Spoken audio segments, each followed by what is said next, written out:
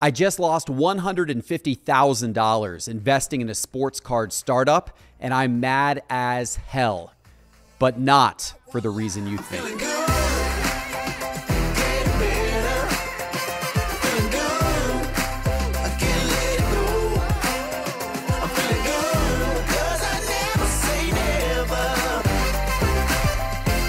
Hello, and here we go. Welcome to another episode of The Geoff Wilson Show. Whoops, I did it again. I had another investment failure. This time, I invested $150,000 in a sports card startup called Dibbs. Dibbs was a fractional marketplace for buying and selling shares of sports cards. I liked the concept when I first heard it in 2020, so I wrote them a big check. But now, they've shut down their marketplace and they are pivoting to focus on a different idea. Now, I don't like losing money, but I'm actually not mad about the concept failing. When I wrote the check, I knew it was a risky investment, just as all startups are. I play a high-risk, high-reward game. Every time I start a company or make a startup investment, I know it has a greater chance of failing than succeeding. What I'm actually mad about is that many people think failure is shameful. And last week when Dibbs shut down, there were plenty of critics trying to publicly shame me by mocking my failed investment. Thinking this way is dangerous. I believe failure should be celebrated, not shamed. You should hang failures on your wall like a college diploma because you'll learn way, way more from those failures than from any college course. It's why I always say failure is tuition.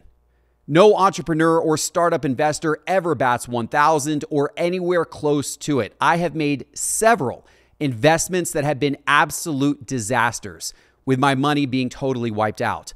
But I've learned from each one, which helped me then make several successful investments that have become worth millions or tens of millions of dollars each. I think it's screwed up that people think that they should hide from their failures, because I never would have had the successes if I didn't also have the failures.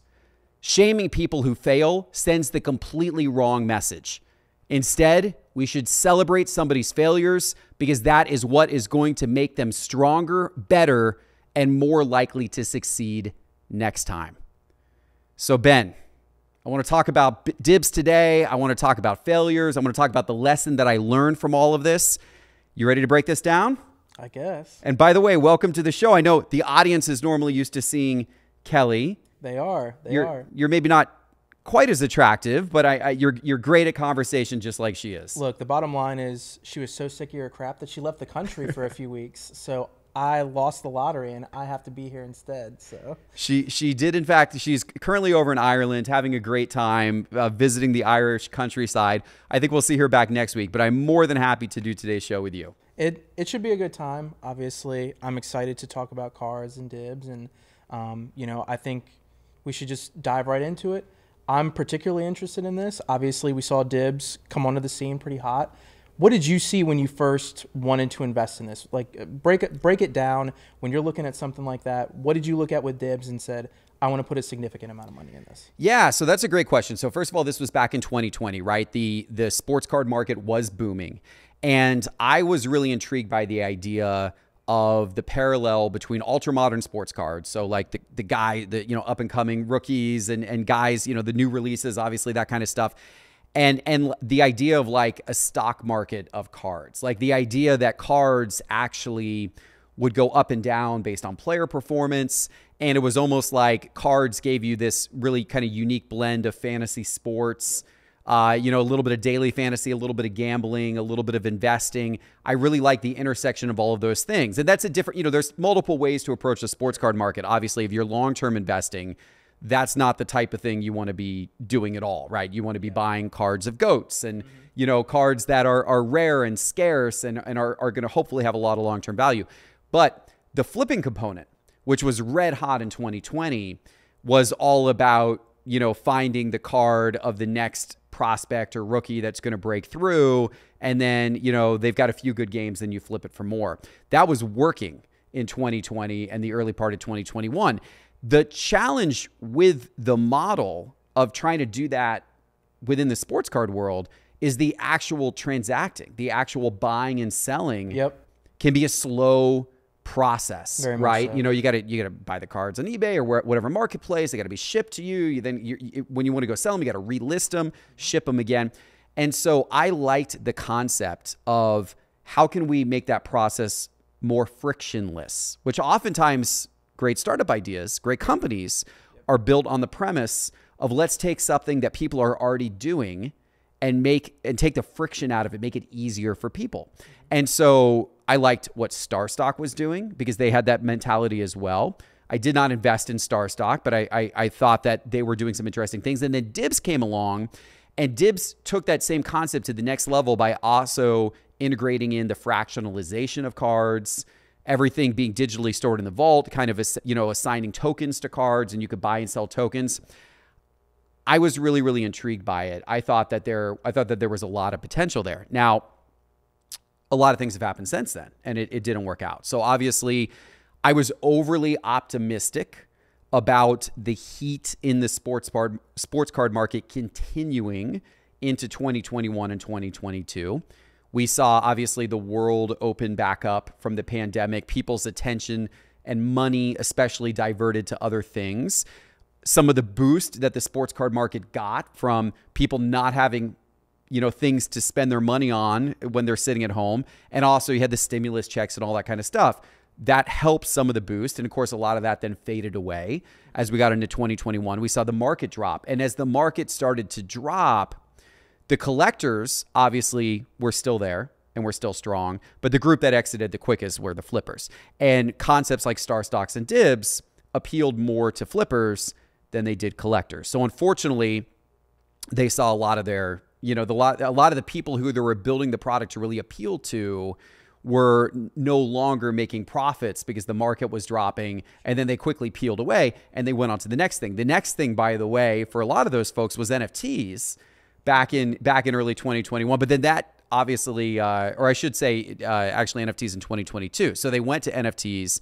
NFTs boomed. Of course, more recently, that hasn't, been nearly as hot of a market either. That crashed as well in 2022.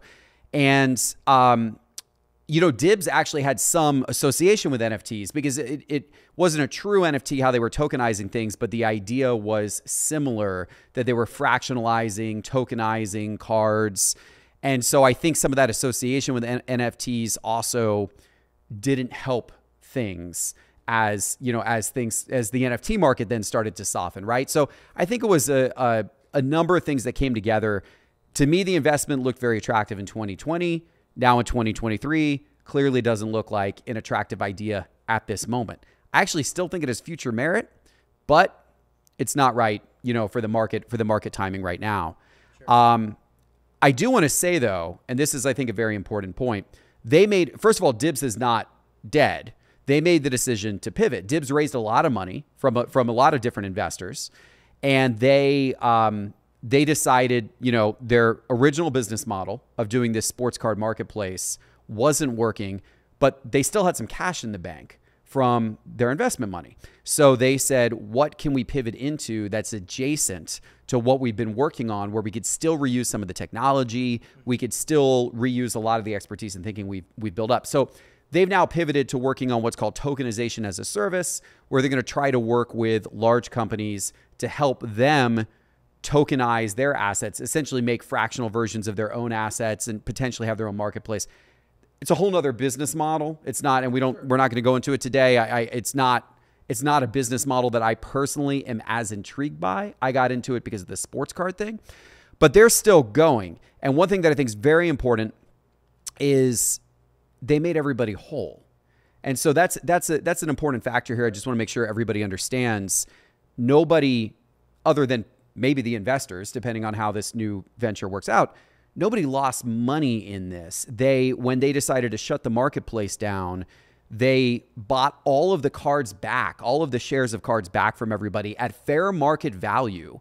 And then they are in the process now of refunding everybody's money, giving all the money back to them that they had in their accounts. So this isn't like FTX or Silicon Valley Bank or something like that where people can't withdraw, maybe their money's disappearing. It's nothing like that. This is a startup that is doing a pivot, but thankfully they're doing the right thing by their customers and they're refunding everybody's money. So I have absolutely no regrets making that investment. It was an investment in the future of the sports card hobby. It was an investment in the advancing of technology. It wasn't the right idea at the right time. I whiffed, but I don't regret it. And I'm glad that they've made everybody whole. So one thing I want to circle back a little bit on is the fractionalization of Dibbs and that model wasn't completely unique. We've seen it with some other platforms like Rally Road or now just Rally and Collectible. Did you look at any of these other companies within this landscape and say, I want to be specifically attached to Dibbs? What was that process like? And is there a reason that you weren't more involved with anything else? Talk about like the timeline and what goes into that. Maybe you couldn't invest in Collectible or Rally or any of those things. What did that look like? Yeah, so that's a great question. I really like that concept. I still like that concept. I like Rally Road. I like Collectible. I like what these, I like the idea of fractionalizing, really expensive, rare assets and letting people own a little piece of something big. Now, there's a lot of people that think this is a terribly stupid idea. And I get it. There's a lot of collectors that are attached to the concept of like, I want to hold the card in my hand. I want to own it. I want to be able to display it. Like I want to appreciate it. And they aren't feeling like they can appreciate it just a fraction of a card that's in somebody else's vault. I get it. I understand. But I do think the concept has merit. And I do think that there are a lot of people that believe that concept has merit. So I was intrigued by what those companies were doing. Dibbs had a unique spin on it in the fact that companies like Rally Road and Collectible are doing that with very, very high-end exclusive assets, and they're only dropping a very limited number of assets, every quarter for people to, invest in. Dibbs said, let's take that concept, but let's make it even more accessible to the everyday person. Let's do less expensive cards. Let's do ultra modern players, which you don't find nearly as much of in, Rally Road. Let's do the hot rookies and the emerging prospects and, the breakthrough stars. And let's take cards that are not $1 million and fractionalize them. Let's take cards that are $1,000 and fractionalize them so that people can buy a share for $1 or for $5 or for $10. So it, to me, kind of brought the concept down more to the level of the everyday, collector, investor within the sports card world. So that's why I liked the concept. And the fact that Rally and Collectible did exist made me feel even more strongly about the fact that, I thought Dibbs had an opportunity to carve a niche in the market, to appeal to an adjacent user group essentially, but potentially do it in a better way. One of the reasons that this is so timely is because you have gotten a little bit of backlash over Dibbs. And I want to talk about the response that you have to some of that, but I also want to apply it to general entrepreneurship, right? Let's say that with something like Dibbs, it quote unquote fails by some people's estimation. There's the backlash there, but how do you go about dealing with critics at additional steps? Like we can objectively look back at the SCI channel and look at those videos and say, compared to what we do now, they kind of stink. Yeah. How do you deal with just the backlash in general, but also the different stages? And as you're building something, how do you use that to adjust your roadmap moving forward? That's great. Those are great questions, right? So I have chosen to build and create in public. Like a lot of people don't do this, but I have chosen that, everything I'm doing, whether it's investing in a sports card or investing in a business like Dibbs, it's all out there. I'm putting it all out there for everybody to see. It's all over my YouTube channel. And by the way, despite some, what has been said by a couple of people, I never delete videos. We never delete videos. If we went back and deleted videos, trust me, I would have, you could have deleted the Will Greer comment, right? About me saying Will Greer was a better investment.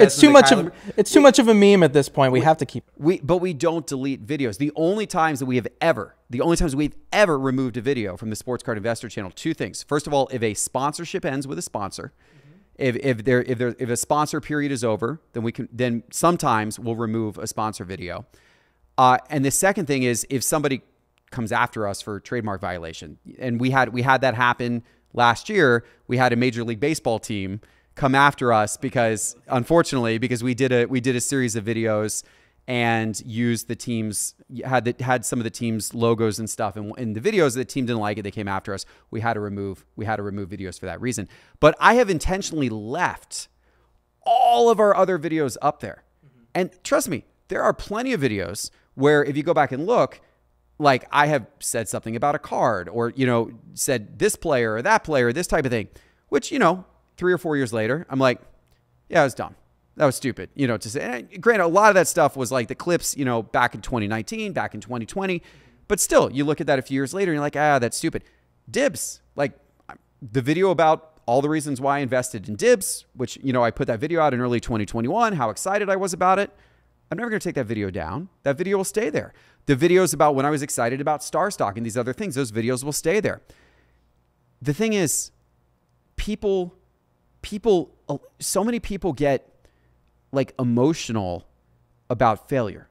So many people like they want to hide from their failure. If they said something stupid a couple years ago, if they made a bad card suggestion, or they invested in a business that failed, or they just gave some advice that now a few years later doesn't look right, they want to delete it.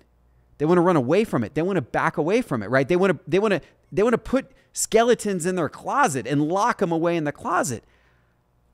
I don't look at it that way. Like for me, failure is part of the process. I don't get emotional about failure. And if people want to point out my failures and go call it past videos and this, that, and okay, yeah, it's there. It's all there for the world to see. It is all there. None of it's going away. It's all there for the world to see, because failure is part of the process. And I disconnect failure from emotion. I don't get emotional when I fail. I don't like failing, but I recognize that failing is part of the process. And because I've had failures, I'm going to have successes. And every time I have failures, it makes me better, stronger, wiser. I'm going to have a greater chance of having a success the next time. And that's how I've always approached startups, and that's how I've always approached investing. And newsflash, I'm going to continue to have failures. Why? Because I'm going to continue to give myself at-bats. I'm going to continue to make investments. I'm going to continue to start companies. And at best, only half of them are going to work. So if people want to come after me for failures, great. Guess what? They're going to have an entire litany of failures over the next 5, 10, 20 years for them to come after me for, because I'm going to keep doing it. I'm going to keep doing it time and time again. And half the things I try are going to fail. If half succeed, if even a quarter succeed, I'm doing really well and I'm really happy. You made a $150,000 investment in this. You talk about failure as tuition a lot. You say that you're not upset about losing $150,000. I want to know, at what point do you think that you have gotten what you need out of this investment? You talk about, I learned from this experience. At what point, what are you looking to see to be able to say, okay, I lost $150,000 in this investment, but I learned enough to make this worth it? What does that look like? Well, that's a great question. So, I mean, first of all, let me be clear. I don't like losing money, right? Like I'm not happy that I lost $150,000 in this investment. I'm definitely not happy I did. Of course. But I also am not angry that I did, because I realized that I took a risk, And every time, obviously, you have a failure, you get learnings from it. Now, $150,000 is a pretty big failure, and I probably didn't need to invest $150,000 just to get the learnings back. I don't know that I got $150,000 worth of learnings back per se on this one, but I've done a bunch of investments like this, and I've seen some work and I've seen some not work. And one thing that people, I think, miss when it comes to investing in startups or starting your own company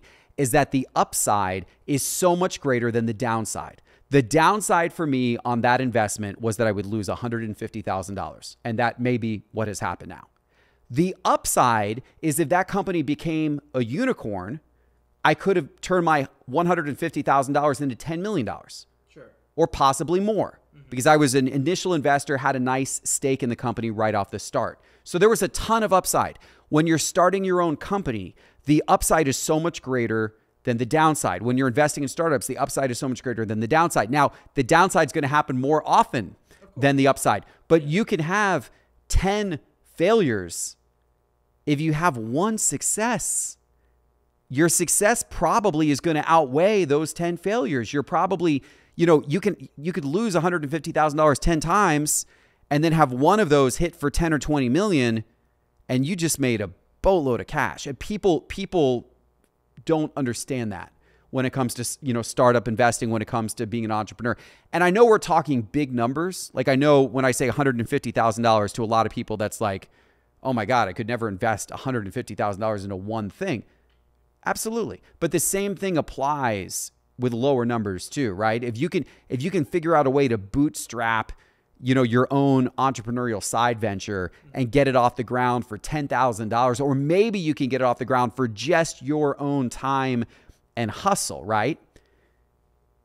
It may not work the first time you try, or the second time you try, or the third time you try, but the fourth time you try, if that one takes off and becomes very successful, maybe you can turn your $10,000 into $1 million. I've done it, and I've seen it done a whole bunch of times, right? And so for me, yes, I prefer not to lose $150,000, but I am disconnected from the emotion of losing that money. Sure. And that is such an important thing. And I know that's hard for people to disconnect from the emotion behind money. But if you are going to be an entrepreneur, if you're going to be an investor in risky investments like startups and that type of thing, you have to not get emotional about money. You have to see money as if it is just simply a resource that you would deploy. The same way that your time is a resource that you would deploy into something. Money is a resource that you would deploy into something. You may lose it.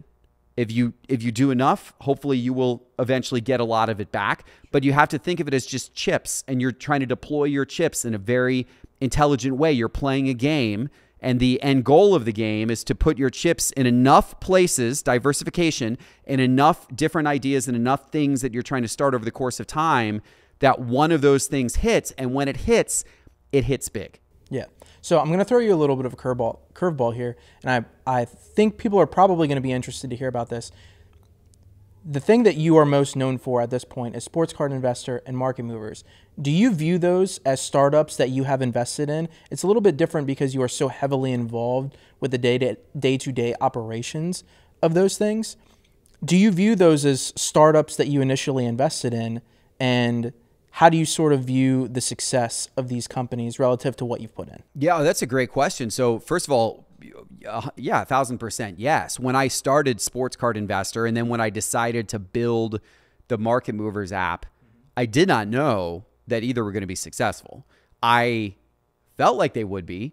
Just like every time I do a startup investment or start a company, I always feel like it will be successful, right? I hope so. Every time. My batting average is about 500. About half the things that I've done have been failures. About half the things that I've done have been successful. I think that that's pretty good.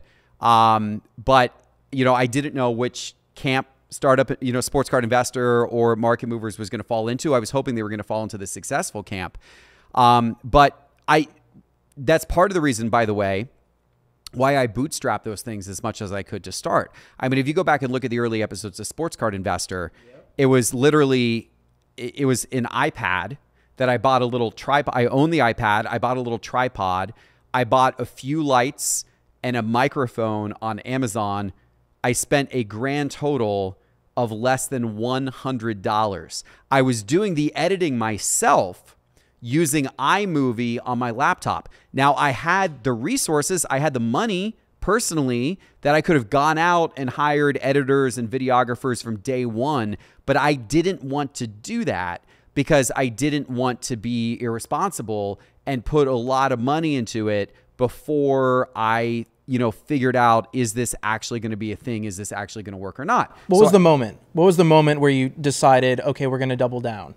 once I saw traction, so once I saw, I put out the early episodes of Sports Card Investor, and I started to see, subscriber growth pretty quickly. I started to see, anytime you start a company or you make a investment into a startup, it is a test. You have a hypothesis that what you're doing or investing in is going to be successful, but you don't actually know. So your money, your time that you're putting into it, that is your test. And you're putting that in, and the public, how they respond to it, whether you're actually able to get traction, get viewers, get subscribers, get customers, whatever that looks like, that's going to ultimately dictate whether your test was successful or not. But you've got to think of it as a test. Starting a company, investing, it is always a test. And whether your theory is right or wrong will be proven out by the market.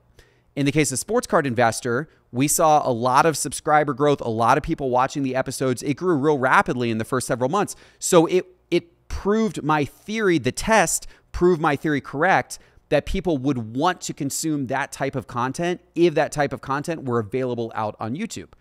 When I started Market Movers, I used some resources from one of my other companies, 352, to help get it off the ground and create the initial version. We put it out there. We launched it in February of 2020. And I had some goals, some very modest goals for the number of people that I was hoping to sign up and pay for accounts. Way exceeded those. So, within the first week blew me out of the water. The first month blew me out of the water. So I immediately I was like, okay, I really got something here. Now it's actually time to invest more significantly and more seriously. We hired our first 2 employees in April of 2020. So 2 months after we launched Market Movers. And it was that first few weeks of success of Market Movers that showed me the test was successful enough that I could then invest more. And that's when I went out and hired my first couple of employees. And so I want to get into the weeds a little bit with something like that. How do you know when you hit these specific benchmarks that you established from the beginning? How do you know when you've hit those, how much money you should be reinvesting?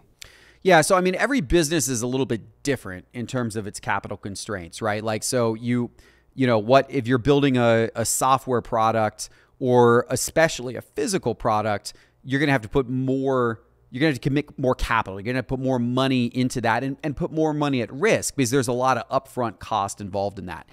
If you're starting a business, if you're starting a business that's content creation, which Sports Card Investor, was in its early stages, then you actually can do a lot more of that yourself. So that's more of a commitment of time, less a commitment of, money and external resources like that. So part of how much you can put in really depends on the business model and depends on what you're trying to do. In general, it's good to be as lean as possible, right? In the early stages. I'm a big subscriber to the lean startup theory, which is there's a great book, Lean Startup, came out, I think about 12 years ago. That's all about how a lot of successful startups, they really bootstrap the thing in the early stages. They got their concept in front of people quickly, even though it was raw. And that's for example, with Sports Card Investor, how that applied there. I did my first videos were so basic. I did them on my iPad. It was just a basic little video. If you go back and watch them today, they look horrible compared to the production quality we have today. But I didn't want to hire the team and spend the time in the early stages before I knew if there was actually an opportunity for it to be successful. I said, let me do something that's a little more raw, just a little quicker to get out. Let me put it out there into the world for people to see. And let me see how they're going to react to it and see if this concept for these videos gains traction or not. And if it starts to gain traction, if I see some initial signs of traction, then I'll double down. Then I'll triple down. Then I'll actually put some money into it. So I think kind of stage gating the money that you're willing to put in is smart. What the exact dollars are depends on the idea and what it takes. But I think that idea of let's try something a little dirty at first. If it works, let's invest and go heavier and heavier into this. So as a former journalist, the transparency aspect of this is really important to me. Obviously, Market Movers brings transparency to pricing data when it comes to cards. How much transparency do you think, or how much do you think the transparency of the SCI channel has impacted the sports card hobby? I think a lot of people obviously they want to be able to come to Sports Card Investor and just immediately get the answer. But do you think you having some of these bumps in the road and leaving that up there for transparency reasons for people to be able to see, do you think that has inherent value? Do you think a lot of people in the hobby have learned from the mistakes that you've made? And, even though those mistakes exist, do you think that people are probably smarter collectors overall because they've gone on that journey sort of with you? Yeah, I certainly hope so, for sure. I certainly hope so. And I mean, the sports card hobby, obviously, how people are approaching cards today in general is a lot different than it was a few years ago. I mean, when so many people rushed back into it in 2019 and 2020, it was really, the ultra modern cards that were super hot, right? It was everyone's trying to find the next Trae Young or the next Michael Porter Jr. or guys like that who are, oh my God, Michael, Porter Jr., right? These guys, like, everyone's chasing and throwing money into their cards. And obviously, there's a ton of risk in that, and people have seen the risk, play out in that, and some of those players not working out. And then, of course, just the overall market for ultra modern cards, especially. So now everybody's shifted, vintage, buy the safe stuff, vintage stuff. For the most part, that is safer. For the most part, but it's also a little dangerous to play, follow the leader there a little bit as well. We have very intentionally changed our content at Sports Card Investor, right? So we actually stopped, I used to do card picks. We used to do, if you, as part of, paying for our services and that kind of thing, we used to do a card pick. We actually stopped doing that, the, card pick of the week back in I think it was like October of 2020. But I saw the trend of,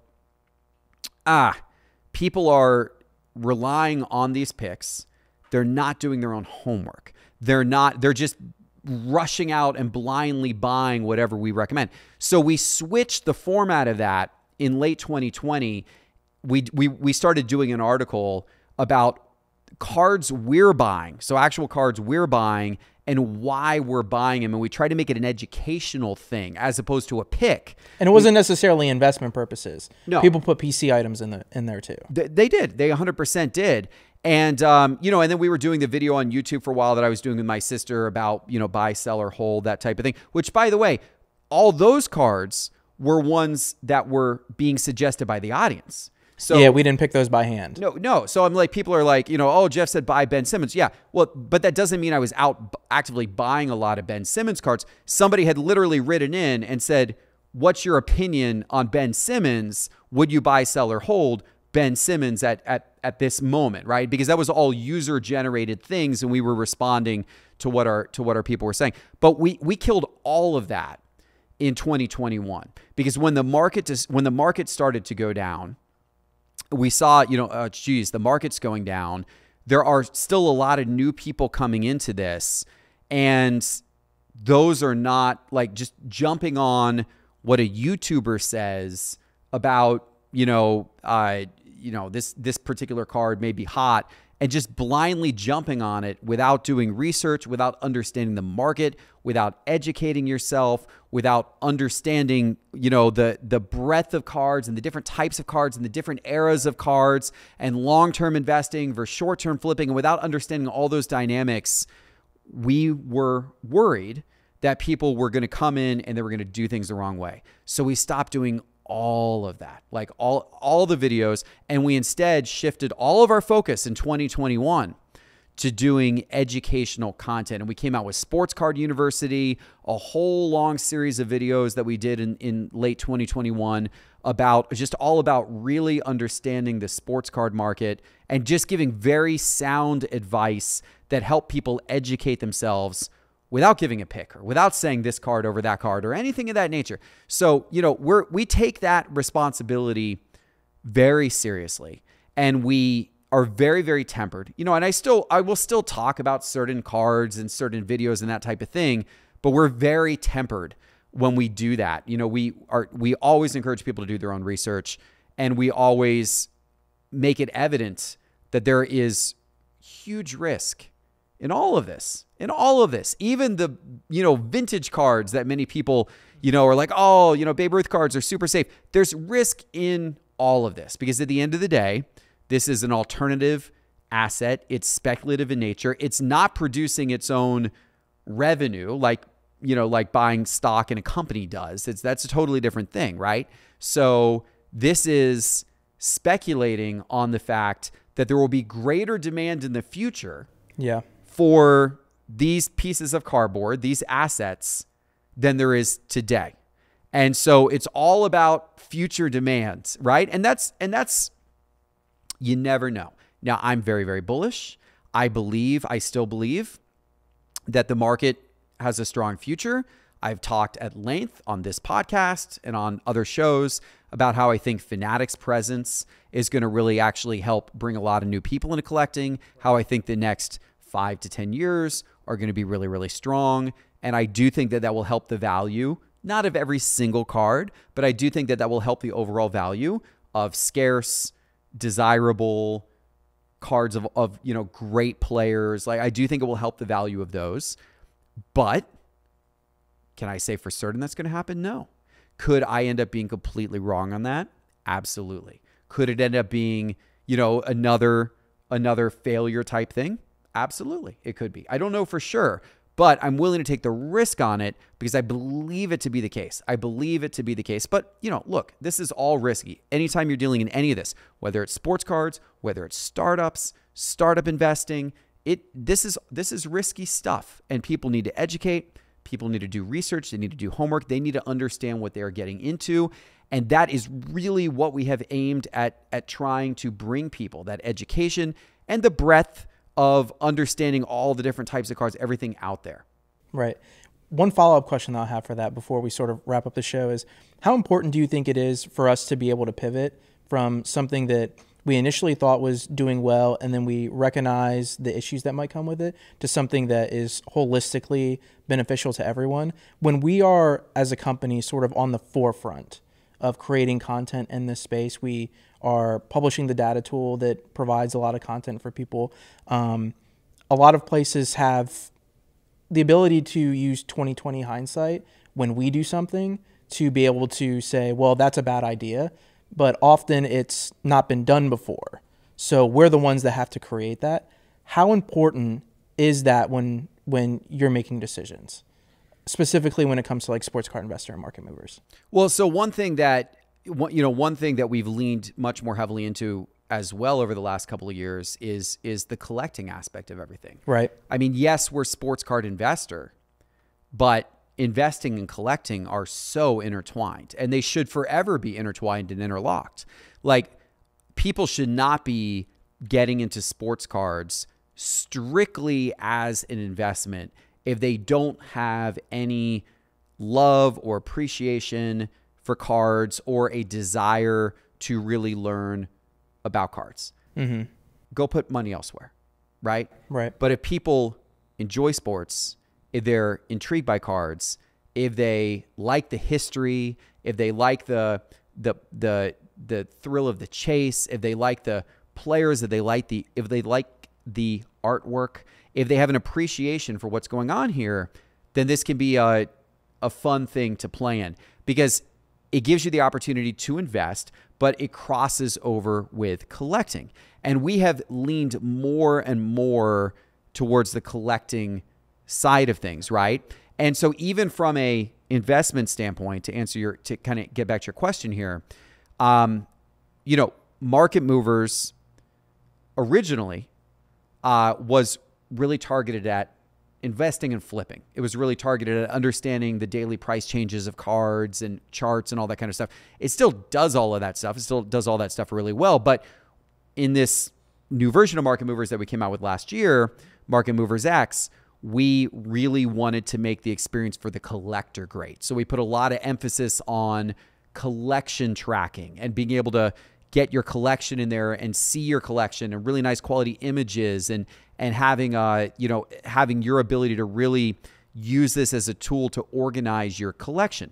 Absolutely. Other investments we've made in companies like Stand Up Displays, Slab Strong, Those are about protecting your collection. Those aren't investment things. Stand-up displays is all about how are you going to display your collection? How are you going to, you've got these cards that you love. You are buying these cards because you're proud of these players. You're proud of what you're collecting, or, so how are you going to show that to the world? How are you going to show that to your friends? How are you going to display that proudly at your the desk in your office or on your bookshelf at home? So stand-up displays allows you to do that with really nice looking card stands. That is a collector product. Slab Strong, it is a collector product because it helps protect your slabs. And if the whole purpose, if your slabs are locked away in a vault, then you don't need Slab Strong if they're just going to sit in a vault for the next 30 years because they're just an investment. But if you actually want to show your slabs to your friends, if you want to, take them to card shows, or if you want to just, have people over and show you, then Slab Strong helps, someone drops the slab, prevents the thing from breaking, right? So it's a collector type of product. So I think for us, continuing to embrace the collector side of the hobby is such a huge thing, because ultimately everybody, even if you are really financially, if you're really approaching this from a financial mindset, everybody has a collector aspect to what they're doing, right? Or at least they should. If they don't, then they shouldn't be part of this. They shouldn't be here. Right. But everybody should appreciate collecting to a degree, and hopefully even people who come in for flipping, for investing, hopefully they convert over to really appreciating the collecting aspect over time. I've seen that happen time and time again, And so we've probably way over the projected time that we typically have for this. So we're going to wrap up today with a little bit of our bit segment, and it has to be March Madness. Oh, we got to do March Madness. What a fun first 4 days there of March Madness, huh? Yeah, well, depends who you're talking to. Okay, well, I know. Fun is relative. It is relative. I know you're a big Syracuse guy. You guys aren't dancing. We're not dancing. Gators are not dancing. Neither of us got even invited to the dance. Nope. And so very, very sad ends to our seasons. Painful. But you know what? At least Kentucky lost, Ben, so we can share in the misery of our coworker Doug. That Kentucky lost. I like Doug losing almost as much as I like winning. Yes. So it sort of evens out. Just our friend, our good coworker Adam, though, he's got UConn. I know they're a Syracuse rival. The worst timeline, other than Georgetown being good, I just can't imagine a worse scenario for me. It's awful. I hate this so much, but it was a good first few days. We had some great upsets. We had some great drama. We had some 1 seeds go down. We had a 16 seed win. It was a lot of fun. And so we're going to start with one of those big upsets. So we're going to do a little bit of word association. And where I want to get us started is Purdue. Okay. Yes, the team that lost to one of those 16 seeds. Matt Painter just down bad, right? Well, so, the immediate reaction is just like failure, right? But how about this? How about optimism? Because the last time that a 16 lost to a 1, the only other time, Virginia losing, they won the national championship the next year, right? That loss to the 16 is actually kind of what rallied that team to overcome, and they won a title. So maybe this is a moment for Purdue. Maybe this is the moment they needed. Who knows? Maybe all the shame, hopefully, like as I've been saying all podcast long, they take the failure and they learn from the failure, and then they're not shamed by it. It makes them work even harder. They turn it into something great like Virginia did. Hopefully Purdue does that next season. Hasn't Virginia also been bounced in the round of 64 in the past 2 years too? They have. They got their championship. Yeah. And then they fell off since then. Virginia ruins my life as a Syracuse fan every year, so I'm fine watching them go down. Next team we want to talk about, Alabama. Oh man, I'm scared of Alabama. My word would be fear for Alabama, because I am fearful as a Florida Gator fan, because the Florida Gators, Ben, are the only team ever to hold the the basketball national championship and the football national championship at the same time. We're the only ones who have ever done it, and that's something I want to hold on to forever, Ben. I want to be exclusive. Bama's the biggest threat to that by far, because if Bama wins the basketball championship this year, I got a good shot at football in the fall, right? So I don't need Bama winning basketball national championships, Ben, so I am fearful of Bama. I am happy that Kansas got bounced because the Gators are now also one of only 2 teams to have won back-to-back national titles in the last 50 years. We're the last team to have won back-to-back basketball titles. Kansas could have been that this year, but they no longer are. So you're reaching very selfishly. You're reaching on some of these, but I'll let you. Whatever helps you sleep at night for some of these to get over Florida's recent struggles. I'll let you have those. Hey, look, that's all I got right now. I'm looking backwards in the past 15 years. That's all I got right now. The next one up is Furman. Oh, that was a thrilling game against Virginia. I mean, talk about overcoming odds. Yeah, thrilling's the word there. That was just anyone who watched. That was great because that was the first game on the first day, the first morning, the Thursday morning of the round of 64. It turned out to be possibly the best game out of all of the first 4 days of the tournament. That was an unbelievable comeback by Furman. Love that game. I almost feel bad for Tony Bennett and Virginia, but again, ruins my life on a regular basis. I think they held Syracuse to like a school record 38 or 39 points in an entire game a few years ago. Just brutal. So I don't know. Tony Bennett gets what he gets, I suppose. There we go. So the last one we're going to do, this is going to be controversial. I'm going to judge you and your entire life moving forward on your thoughts on One Shining Moment. Oh, the song? Yeah, this song. Greatest sports song of all time, Ben. Okay. One Shining Moment is the greatest sports song of all time.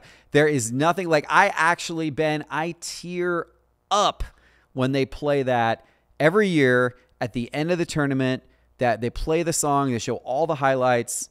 Now, especially when the Gators are in it and have gone far, and you see the Gator moments in there and the big shot, and just like you have to go back to find some of those. I got to go back a little ways now. I tear up. It is just I just love it. Like, it's just so symbolic of March Madness and the tournament. There's no other song which ties into a sport so deeply as One Shining Moment ties into March Madness. I love it. And I feel like it's the perfect cap to what I think, and I think you agree, is the best by far overall sporting event in all sports. I know people are going to say the World Cup, and we've got the World Baseball Classic going on right now, and that's been going great for Team USA. But as of the recording, it's been going great for Team USA. We'll have to see. But I think March Madness by a billion. Best sporting event out there. Yeah, I'm totally with you. March Madness is the best sporting event of the year every year. I absolutely love March Madness. I'm a basketball fan. I'm a fan of college basketball, but it ratchets up 100 times when it comes to March. I mean, it's just that tournament is so much fun. And I've got such a great tradition for, over 15 years now. Got a group of buddies, mainly from college, who I've been going to Las Vegas with every year for March Madness to watch the games. And it's such a fun thing to do, like to experience the tournament with friends and the excitement and the thrills and the buzzer beaters and the Cinderellas. You can't beat March Madness. And then you're taking me and Doug next year, right? Maybe. We'll see. If Syracuse and Kentucky make it. All right. I'm down with that. But that's pretty much all we've got this time. Why don't you take us out? Yeah, great. Well, fun episode. Appreciate you filling in for Kelly, Ben. I think you did a pretty nice job. I think that was a pretty good job you did today. We'll see. I mean, Kelly's a little hit or miss. We'll see. Yeah, she could be hot or cold. But I appreciate everybody out there watching, and certainly subscribe to us with the full length of the show. Every week is on YouTube. Comes out every Thursday morning. It's also on Spotify and on Apple Podcasts if you prefer to listen that way. And then, of course, we do clips from it on Instagram and TikTok. It's Geoff Wilson on Instagram and TikTok.